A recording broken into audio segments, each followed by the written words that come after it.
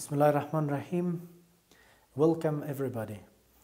خوشحال هستم که بازم همه تان سر حال و خوش میبینم. خدا کنه که همه تان صحتمند و سر حال باشین. دوستان عزیز، شما را خوش آمدید میگم به درس هفتم سلسله درس های صنف 11 که امروز هم یک درس بسیار مهم و جالب است که انشاءالله خدا کنه که از این استفاده خوب کرده بتانیم. دوستان عزیز، این درس ما شروع میشه از صفحه 12. پیش از اینکه ما بریم به اصل موضوع، شما یک تصویر را در این صفحه میبینین، به کتابایتان ببینین و این تصویر را خوب دقت کنین که چی هست. در این تصویر چی را میبینین؟ بله، طبیعی است که شما حتما میگین که تصویر یک آتش سوزی است. خب درست، این شاید چیزی بسیار عادی باشه، بگم خب یک تصویر آتش سوزی است، برای ما چی فایده داره در درس؟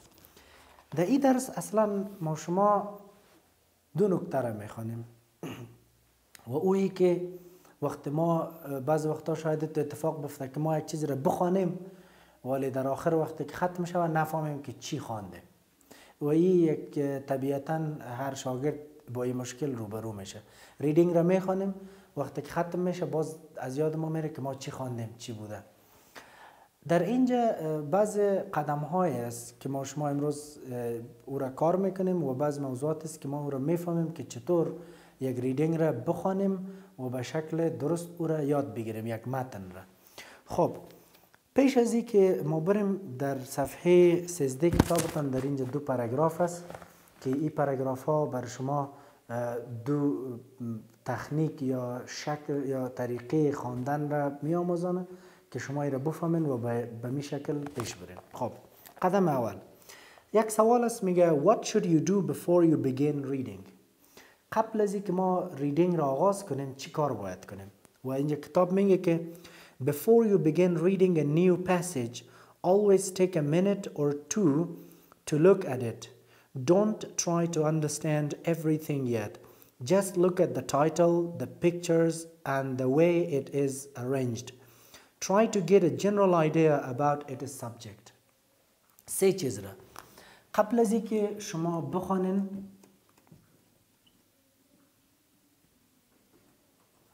تایتل را ببینین، پیکچر را ببینین و فکر بکنین،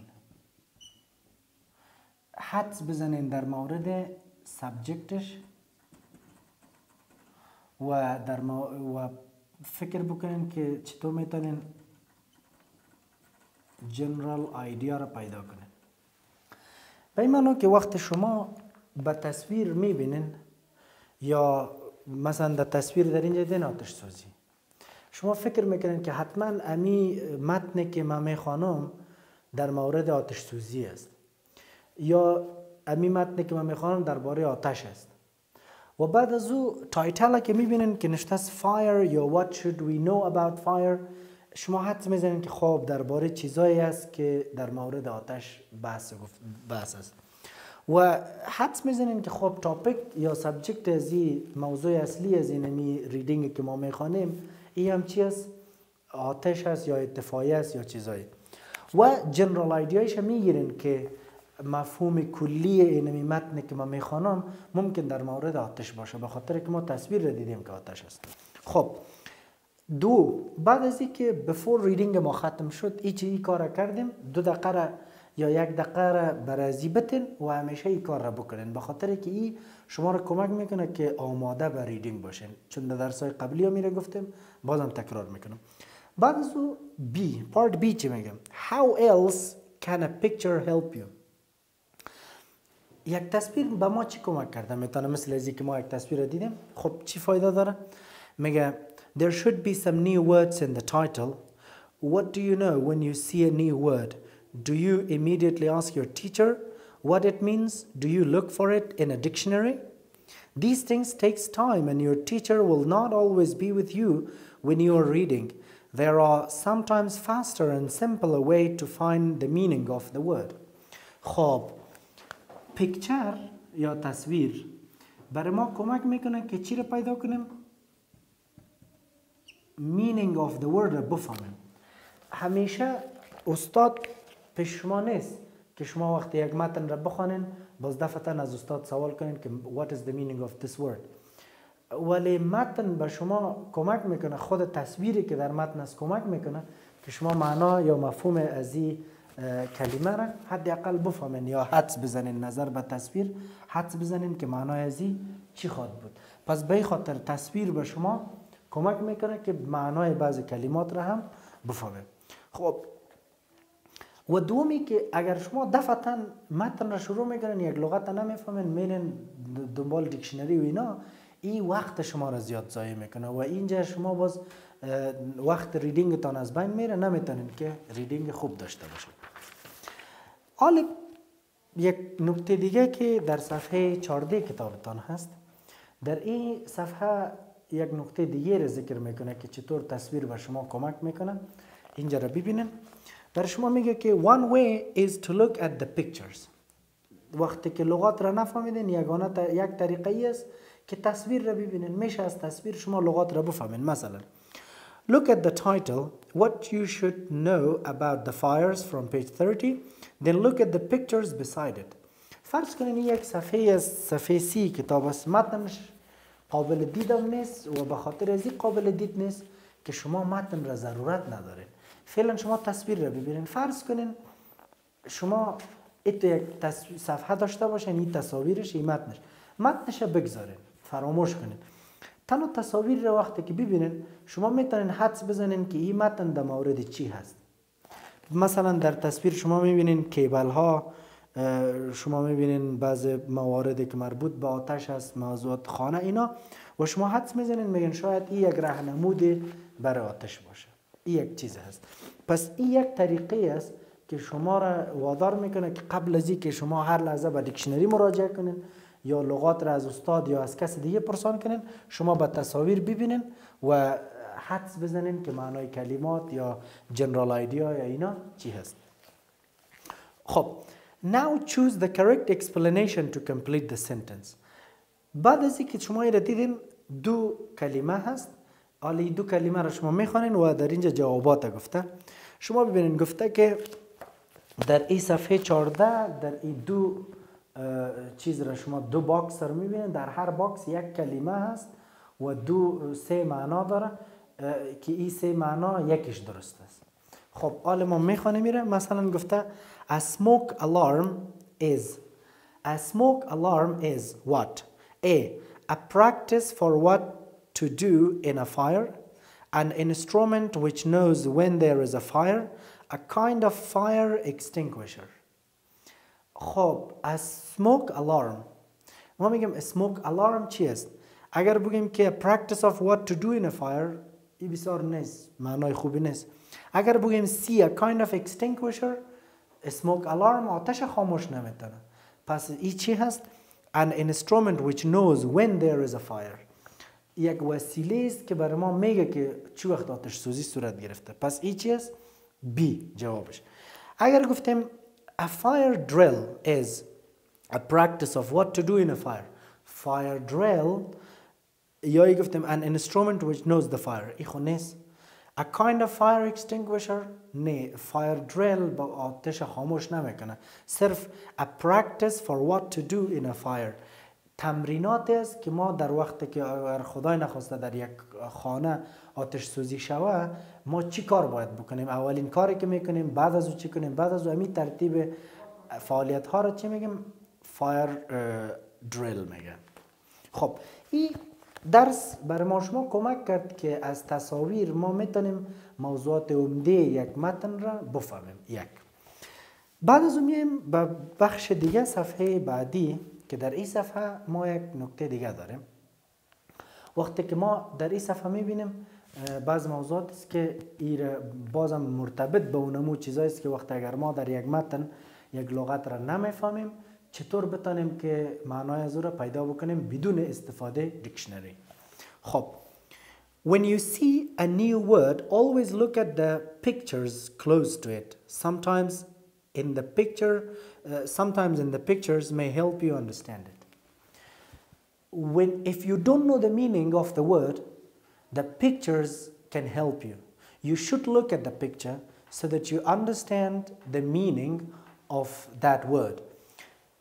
Most of the time we read a paragraph or a passage in which we see some new words, but if you look at the picture of that, you might know the meaning without using a dictionary or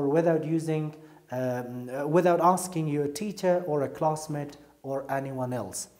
اینال هر زمانی که لغت را نمیفهمین به تصویر مراجعه کنین، حداقل پیش از اینکه شما دیکشنری را ببینین یا از استاد پرسان کنین، این بر شما کمک میکنه که این را بفهمین.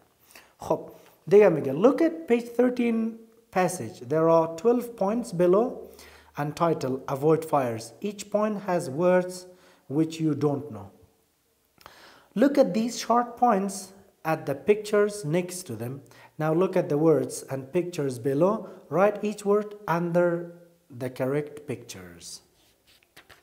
خب اگر شما دو صفحه سیره که قبلا بر شما گفتم اگر او را بخوانین، بعد از او این تصاویر که در صفحه 15 شما مشاهده میکنین، این تصاویر را ببینین و این لغات را هم در اینجا ببینین، پس شما میتونین که معنای از این لغات را از این تصاویر پیدا کنین. حداقل میتونین وقتی که متن را بخوانین میتونین از اونمو متن حدس بزنین که این لغت مربوط کدام تصویر میشه. خب مثلا در اونجا اگر تصویر را بخوانین میگه don't overload the outlets. Don't overload the outlets. پس به خاطر از اینکه از آتش سوزی جلوگیری کنین، یگانه عملی است که بالای اوتلت فشار نبرین. در اینجا میگه خب شما میفهمین که در این تصاویر اوتلت که یک کلمه در این جدول هست و اینجا تصویر دوم را شما میبینین.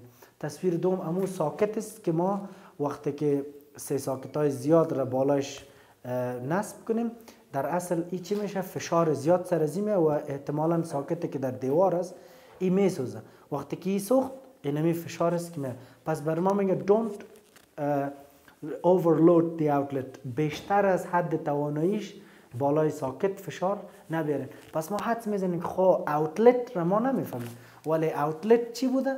ساکت دیوار بوده. اینی حدس است که ما زدیم. خب به خاطر بیشتر فهمیدن شما این لغات را ما برای شما میخوانم، هم تلفظ از را یاد بگیرین و هم میتونین این را چی بکنین با این بخش ربط بتین.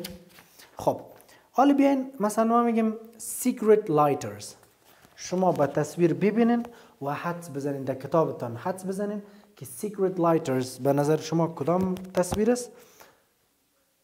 بله شما فکر میکنین تصویر چندم است؟ تصویر ششم. به خاطر شما ایره طبیعتا secret lighter میگن.